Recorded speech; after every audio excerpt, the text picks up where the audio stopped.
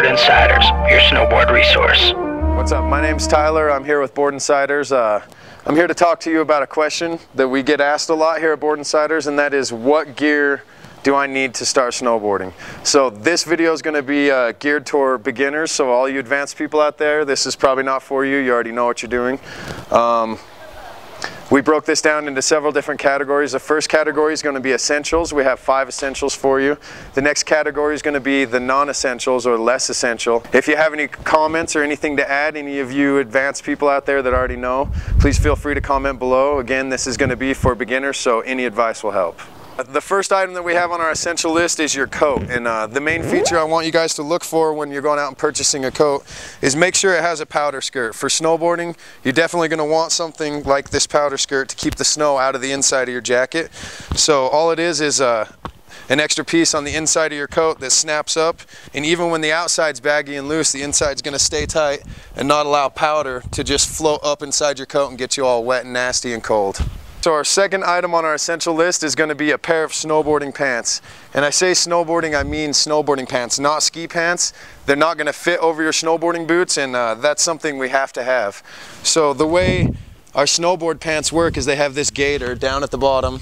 You stretch the gaiter over top of your boot, and then you stretch the next layer of pants over top of that.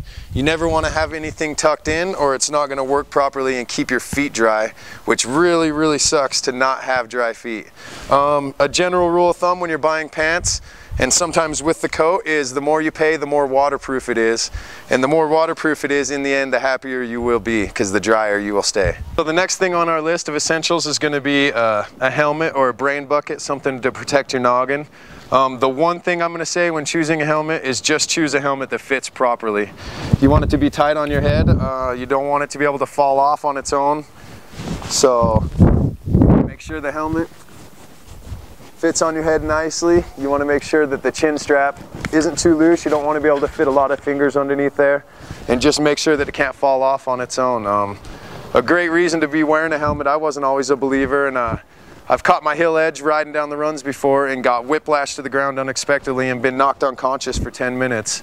I've also done the same wreck with the helmet on and sat up 3 seconds later looking around, and I was just fine. So that's enough for me to be a believer in the helmet. Just take my advice, wear a helmet everywhere you go on a snowboard. Safety first. Okay, so the next thing on our list of essentials is going to be goggles or eye protection. Got 3 different kinds to show you today. This first kind I'm going to show you is going to be for an extremely sunny day. If you notice, you can't see my eyes, so not a lot of light is going to get through this lens. This is going to be for the sunny day. The next goggle I wanted to show you is going to be for partly sunny, partly cloudy day. You don't quite know what to expect. So this is kind of a good mix of both. It's still probably kind of hard to see my eyes, but I can definitely see you a lot easier. So this is going to be for a good mix of cloudy and sunny days. And then the third one I've got, I'm sure you're going to see my eyes really easily through this one. This is for the days that it's snowing heavily and there's clouds above. I mean, not a lot of sun. So you got those 3 main types. You got the not for sunny day. These are for clouds. These are for clouds and sun. And then you got these for just strictly sun.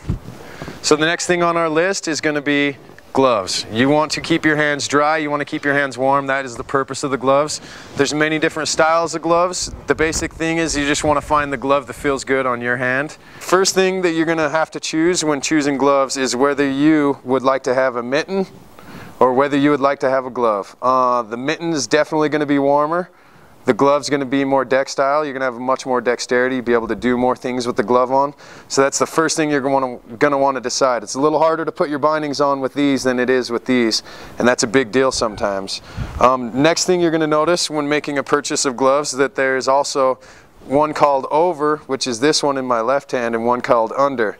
The way that works is the one that's the under, actually I'll show you right here. You just put the glove on,